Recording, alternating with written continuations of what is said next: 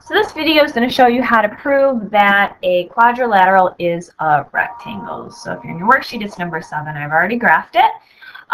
First, what you want to do, whether it's a rectangle, rhombus, or square, is prove it's a parallelogram. So to prove it's a parallelogram, opposite sides are parallel, which means they have the same slope.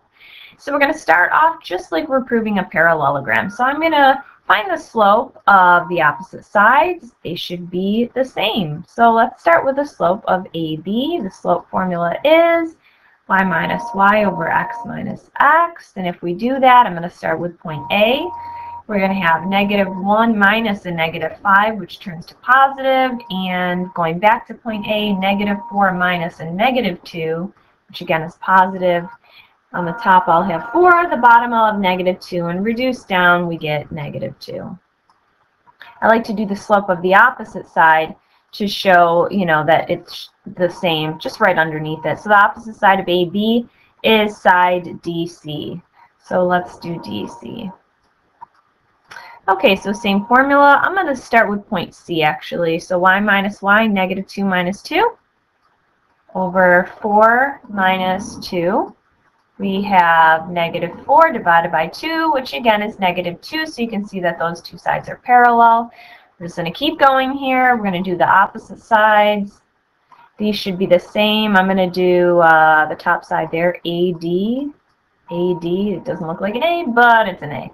Okay, -1 minus 2. Then we have a -4 minus 2.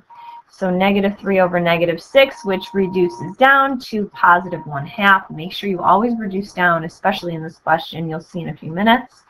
The last side to find the slope is BC. And if we do it correctly, we should be getting 1/2 again. So y minus y, -5 minus a -2, turns to plus, and then -2 minus 4. So we have -3 on the top, we have a -6 on the bottom, negative divided by negative reduces, and we get 1/2. Now this just shows it's a parallelogram. More specifically, we have to think about a rectangle. Now there's different properties about a rectangle that aren't true for just a parallelogram, but the one that stands out the most going to the graph, which you can clearly see, is that a rectangle has 4 right angles. So then let's think. When we have right angles, we have what kind of lines? We have perpendicular lines, right? When we have perpendicular lines, what can we get from that, using the slope formula? We know the slope would be negative reciprocals. Now, we've already used the slope formula, so we don't have more work here with using a formula, but let's check out what we have. Okay, so yes, we have, the opposite sides are parallel, -2, -2, and 1/2. But look at the consecutive sides, meaning two sides next to each other. Let's say side A, B, and BC. I'm just going to circle it so you can see. Here's AB, here's BC. Those are two sides next to each other. See how the slopes are negative reciprocals?